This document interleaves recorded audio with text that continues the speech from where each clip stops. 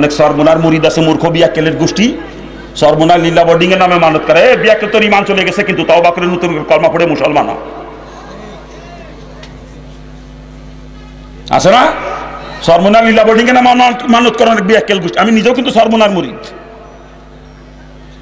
চরমুনার লীলা boarding এর নামে মানত করলে সাথে সাথে ইমান চলে যাবে। মানত হবে আল্লাহর নামে, তবে মান্যতের মাল চরমুনার লীলা বোর্ডিং এ দিতে পারবেন।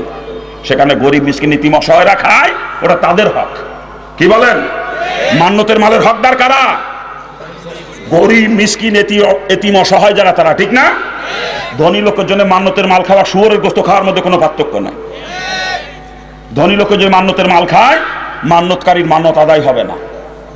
ভালো করে বুঝেন মাসালা, আজকে ভালো করে বুঝেন।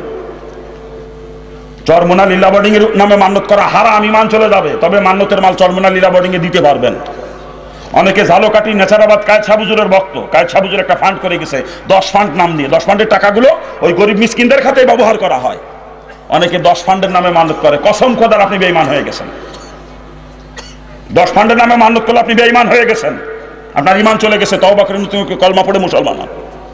মান্নত করবেন আল্লাহর নামে, তো মান্যতের মাল 10 ফান্ডে দিতে পারবেন আপনি। কি বলেন? মান্যত হবে আল্লাহর নামে, মান্যতের মাল 10 ফান্ডে দেওয়া যাবে, কিন্তু 10 ফান্ডের নামে মান্যত করলে ইমান চলে যাবে। মান্যত করছেন আল্লাহর নামে, মান্যতের মাল এই মাদ্রাসা লীলা বোর্ডিং এও দিতে পারবেন। কি বলেন? এটা গরু মান্যত করছেন, মাদ্রাসা লীলা বোর্ডিং এ দিয়ে দেন, এতিম মিসকিনরা খাবে। কি বলেন? হ্যাঁ, ভালো করে বুঝেন মাসালা। অনেক সময় মান্যত করে আমার ফুলার অসুখ ভালো হলি আমি 2টা মুরগি দিয়ে দেবো আল্লাহ রাস্তায়, তার মানত সহি আছে। কিন্তু ওই মুরগি 2টা জুম্মার দিন জবাই করে, করিয়ে ওর মধ্যে কিছু আলু টালু দিয়ে রান্না করে, করিয়ে সাথে ডাল রান্না করে আর এক পাতিল, আর ভাত এক পাতিল লাইন দিয়ে মসজিদে নিয়ে যায় জুম্মার দিন, মুসল্লিগিরে খাওয়ায় নাকি কান। আর মসজিদ কমিটির সভাপতি, সেক্রেটারি, ক্যাশিয়ার, মসজিদের ইমাম সাহেব, মুয়াজ্জিন সাহেব, ওরা মিম্বরের কাছে গোল হয়ে প্লেট নিয়ে বসে, আর যত গরিব মুসল্লি সব বাইরে। আর পাতিলিতে বাঁচিয়ে বাঁচিয়ে বড় রানগুলো সভাপতির পাতে, সেক্রেটারির পাতে, ইমাম সাহেবের পাতে, মুয়াজ্জিন সাহেবের পাতে, ক্যাশিয়ারের পাতে এগুলো দেয় নাকি কান। আর গরিব মুসল্লি যারা কেউ এক পিস আলু আর একটু জল পায়, কেউ এক পিস গলা পায়, কারোর পাতে মোটে ভরে না, এরকম নাকি কান। ওই যে বড় লোকের গোষ্ঠী সভাপতি, সেক্রেটারি মেম্বারের কাছে বসে খাইলো, মুরগির রান খাই নাই, ওই বদমাশ শুয়োর খাইছে, শুয়োর। ওটা সম্পূর্ণ গরিব মিসকিনের হক। মান্যতের মাল সম্পূর্ণ গরিব মিসকিনের হক। ধনী লোকের জন্য মান্যত খাওয়া শুয়োর খাওয়ার মধ্যে কোনো পার্থক্য না। মান্যতের মাল ওই ব্যক্তি খাইতে পারবে যে যাকাত ফিতরা খাইতে পারে সে।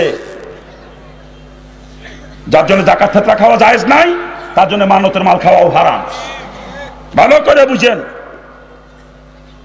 ইমাম সাহেব, মুয়াজ্জিন সাহেব, সভাপতি সাহেব, সেক্রেটারি সাহেব, ক্যাশিয়ার সাহেব এক জায়গায় বইয়ে ইমাম সাহেব ওই শুয়োর খায়। হ্যাঁ, যদি ইমাম সাহেব গরিব হয়ে থাকে তাহলে কোনো সমস্যা নাই, খাইতে পারবে। সভাপতি যদি গরিব হয়ে থাকে খাইতে পারবে, সেক্রেটারি গরিব হয়ে খাইতে পারবে। যার যাকাত ফিতরা খাওয়ার অধিকার আছে, মান্যতের মাল খাওয়ার অধিকার তার আছে। ভালো করে বসবেন। কিন্তু মাজারে মানত করে যে গরুটা নিয়ে দেন, ছাগলটা নিয়ে দেন, ওগুলো কারা খায়? ওগুলো কারা খায়? মাজারে মানত করে গরু দেন, খাসি দেন, ওগুলো কারা খায়? মাজার নিয়ন্ত্রণ করে যত ধনী লোক এলাকার, মাথা মোটা সন্ত্রাসী, এরাই হলো মাজার নিয়ন্ত্রণ করে। কথা ঠিক না? আর মাজারের ইনকামের সিংহভাগ ওই মাথা মোটার পকেটে যায়। সিংহভাগ গুলো ওই বড় লোকের গোষ্ঠী খায় সব। মাজারে মানত করে ইমান চলেই গেছে আপনার, এরপরে মানতের গরুটা দিয়ে আইছেন, ওই গরু নিয়ে শুয়োরের গোষ্ঠী কামড়াকামড়ি করে, বড় লোকের গোষ্ঠী খায়। আল্লাহ পাক সকলকে সহি বুঝদান করুন। মাজারে আগরবাতি মোমবাতি জ্বালায় বিয়াক্কেলের গোষ্ঠী। এই আগরবাতির গিরানো কবরের নিচেই যায় না, মোমবাতির আলো কবরের ভিতরে যায় না। যদি মাজারের লোকটা আসে সত্যিকারের প্রকৃতপক্ষে আল্লাহর ওলি হয়েই থাকে, তার কবর জান্নাতের নূরে আলোকিত হয়ে যাবে। জান্নাতের সুশীতল বাতাস তার কবরের ভিতরে বইবে, ঘ্রাণে ময় করবে। ঠিক কিনা? জোরে বলেন।